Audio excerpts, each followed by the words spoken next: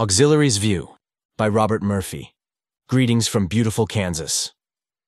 We recently returned from the BVA 78th National Convention in St. Louis. It was a wonderful week filled with information and camaraderie. Although I have been to only 2 previous conventions, the turnout and support for the BVA Auxiliary, BVAA, was the largest I had seen yet. The newly elected BVAA Board of Directors is up and running, looking forward to a great year ahead.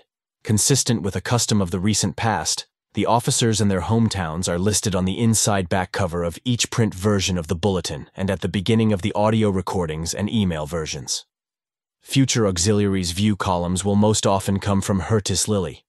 Additionally, we now have an appointed chaplain who is not listed with the other elected offices, Roxy Williams of Las Vegas, Nevada.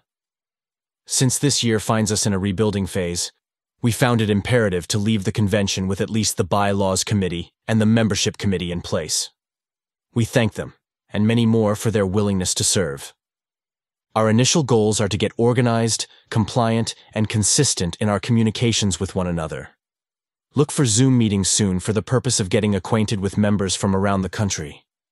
We are also planning on hand-picked special guests to inform and encourage us as caregivers.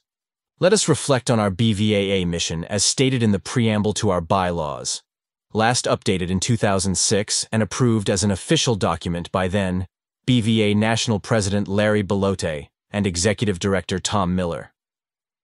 We, as members of the National Blinded Veterans Association Auxiliary, in order to aid the Blinded Veterans Association in whatever fashion we are able, and to develop a deeper and more widespread interest in that organization, among family members and friends, and to preserve and strengthen a spirit of fellowship among auxiliary members so that they may give mutual aid and assistance to one another, do adopt and establish these bylaws.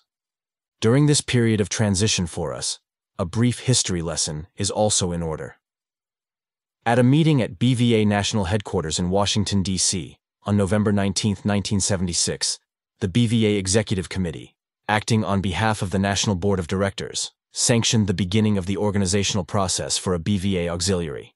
The meeting followed a discussion at the 31st National Convention in Philadelphia, 3 months earlier, in which BVA members and their spouses strongly supported a national auxiliary and auxiliary regional groups that would support each BVA regional group. Leading the effort with the greatest enthusiasm was Renee Feldman, wife of blinded veteran Leon Feldman. Renee served as BVAA's first national president, and the person for whom the auxiliary scholarship would later be named. BVAA received its first charter in early 1977 and, under Renee's direction, held a full scale of popular meetings at the BVA 32nd National Convention in Washington, D.C.